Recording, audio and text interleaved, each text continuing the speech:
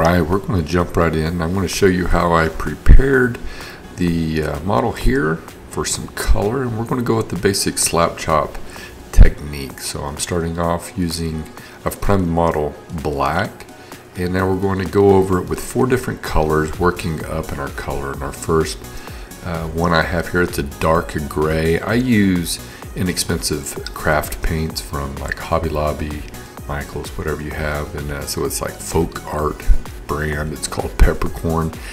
I just went and found 3 shades of gray that I think kind of are in the same warmth area, and that's what I use. So we're going to go over the whole thing. Use a couple of different brushes. This one here is just an inexpensive like $2 makeup brush, and to get, it's a little softer so I can get in, and smaller, I can get in like under the arms or between the legs, stuff like that. But this first coat is going to cover almost the entire model except for the deepest recesses, and as you see, we move to a lighter color of gray, shade of gray. This one, classic French gray. Again, the brand, it doesn't matter. Just find 3 that kind of progress, getting lighter and lighter. Eventually, the last color we use will be a white, which you'll see. So we're just going over this model again, and sometimes you may question, well, why don't I just start with this color? Well, it's a building up of the colors that we want, having the various shades. Some of it will totally be covered and not be seen, but this is a quick way. This only takes a few minutes really to do. So now we've moved up. This is the last gray that we're going to use. This is a pale gray. And when you're putting this on, it just looks like you're putting, it's like white every time, but you go to a lighter color, and this is the last one. This is a heavy body acrylic titanium white. Just kind of getting the highest spots, not putting as much pressure on the model to get into the recesses. That's not what we want to do with this. We're just trying to get the top parts and the highlights. So here's the model. We've gone from black to these various shades of gray and then white on top. This just looks good right here.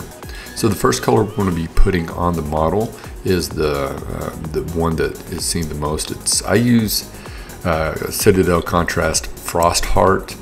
It's one of the second wave colors they have. Any transparent paint is fine. That's what we want. We want the undercoating, those grays and white and black, to show through. We're also not using contrast paint in the normal way of just putting it on and reset, letting it flow into the recesses of the model. I mean, it is doing that, but we're just trying to put this over the shadows and the highlights we already have. So it's more, I think of like my paintbrush as a shovel, and I'm just moving the paint like we would use a shovel to move a pile of dirt. Well, I'm moving a pile of paint, spreading it out over the model. And you can use any speed paint or transparent inks.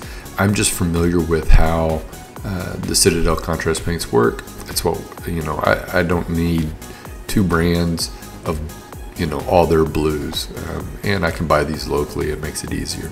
So if you just, you could always pull up a picture of the model on the internet, but you'll see like right here where I'm stopping on the arms, that's because we're going to have a transition from this blue to the ivory or whites of like where his stomach and such are.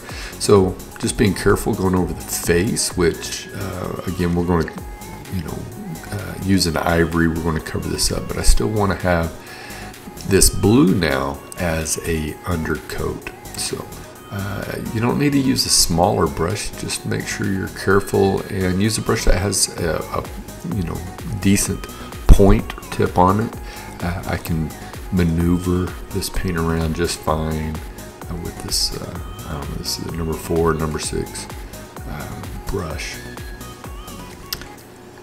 The thing with using a transparent paint over this, grayscale is making corrections, and I want to do a video on like how to do that if you get paint in the wrong area. So here we go. This is all the blue done.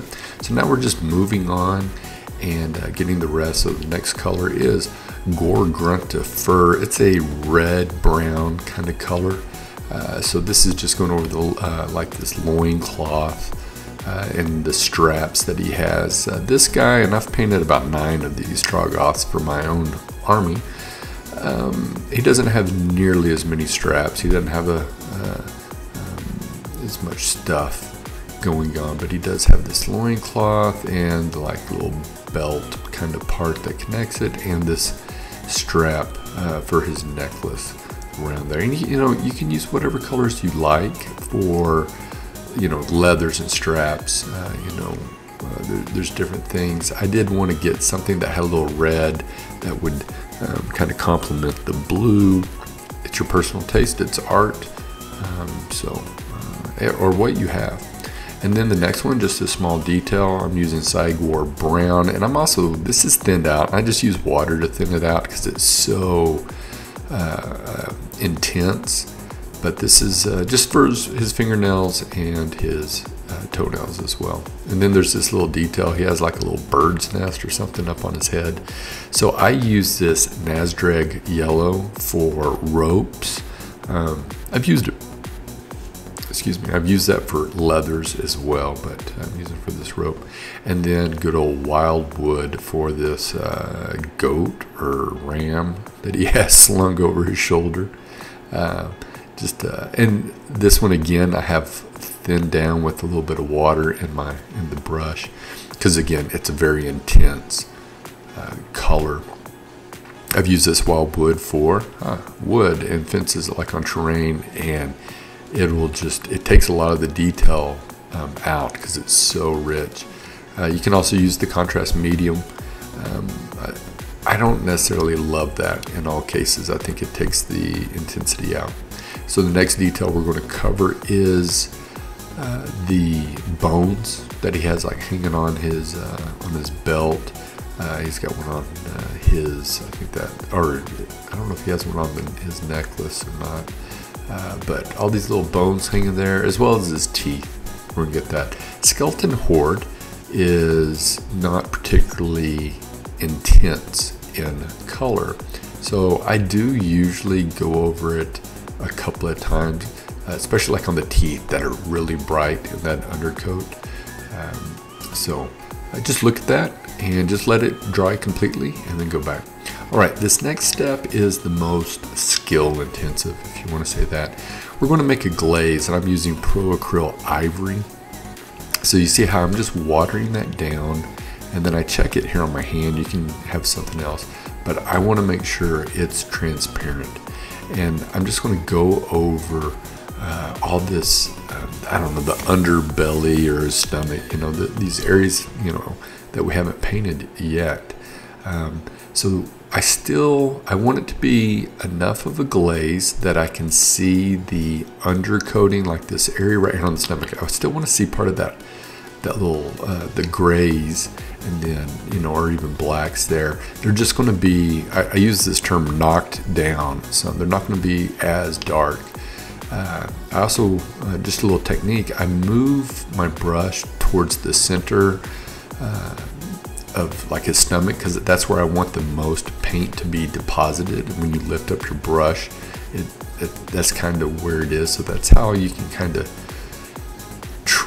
force the paint, into these areas. So I try it as much as possible. It's a skill that's very useful. I also try to use the side of my brush, which is very difficult for me to break that habit. I kind of draw my paint on, more like a pencil or such.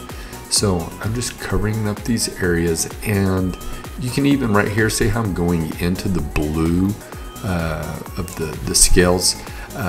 You want that because we're going to put a transition color or mix in there to make that transition a little more gradual, instead of just glazing up like you would traditionally paint, to create a fade or a blend or such.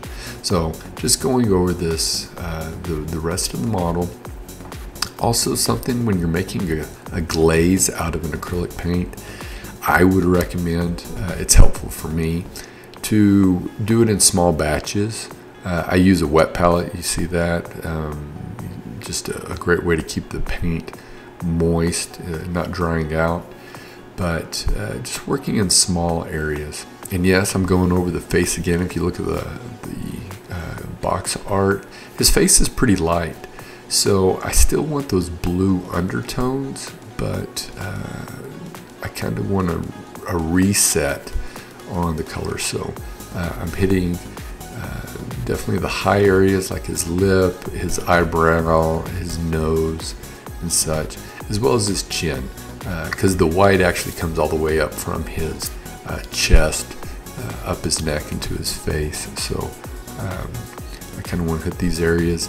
And then I kind of also, I don't know, I kind of like plan out what I want, where I want the glaze to be even lighter. And I kind of do those areas at the end. So like more of the pigment or the paint has left my brush, and I'm kind of like down to the end of that brush full of paint, and it's a little more less intense. So sometimes I'll do the brighter highlights and then go to the areas I want to be less intense, and do that. So while I have this ivory on the brush, I'm just going to go ahead and do a quick highlight of the bone, the teeth and stuff. It's like, you know what, it's going to take, I don't know, a minute or something. I already got the paint on the brush. It's incredible bang for your buck. Small detail, just do that. I think he has some. Again, going over this transition area from the intense blue, from those rock scales to the blue. So now I've moved on to the next color, and this is, I guess, a mix of this Pilar Glacier contrast paint, which is very thin, it's not very intense. So I have a 1:3 ratio. It's a very small amount of that Frost Heart blue, which is very intense. So it's just like the smallest amount. So practice with that. But I want to this is that transition between that intense blue to what we're going to do, just the glacier, the Pilar Glacier, so I want something in between there. So you see how I'm just letting my brush marks go up. And then now I just have the Pilar Glacier, and you see how light of a color that is. So I'm just feathering this from the dark areas, like it would be like his, where this loincloth is. So I'm just kind of getting a little on there and just pulling it up. Here, this is just the Pilar Glacier, this light blue, and making another transition from that mix of colors to just this light blue, and then it'll go into the white. So this is just a quick and easy transition. The same thing you do with regular acrylic paint, mixing them together. So now we're going over the face again, and this is just that Pilar Glacier to bring out a little bit of that color. I'm just hitting the edge of his ear. We're going to do something for his, I guess, inner ear, the inside of his ear flap that he has there, to kind of put a little more color in there.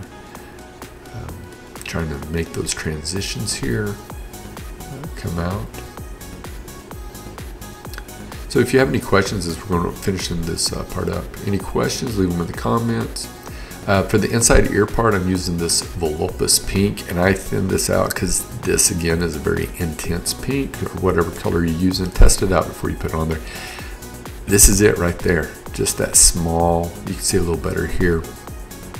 And then we move on just to the other details. These models have all sorts of things hanging off of them, so just using some bright gold for this poor Stormcast helmet that he has hanging from there. just these little odds and ends. You know, I'm not spending a lot of time on it, but just getting them covered. And then for the base, which I put just some texture mud paint on there, I do a 2-color dry brush. So it's black from the prime, and then I put this dark gray on, and then a light gray. Something real simple. This is just to show the completion of the model and, you know, give it a little character. So just really quick process here. And then the most satisfying part of hobby painting is painting that black rim around the model. So whatever color all my Gloom Spike Gets Army has this blue base, just because I like the color blue, I guess. So obviously this is just whatever you want. And then nice and easy, put a few grass tufts on there. And this is just to give us something a little to show, to kind of like bring a little unity, and finished up our model here. Quick and easy, a low skill type thing. Kind of a little group of Troggoths here. Well, I hope this video was helpful for you. If you have any questions, you can leave them in the comments. I'll sure get back with you.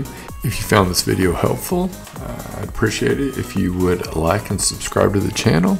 And I hope I can provide more content that you'll find helpful in the future. Thank you.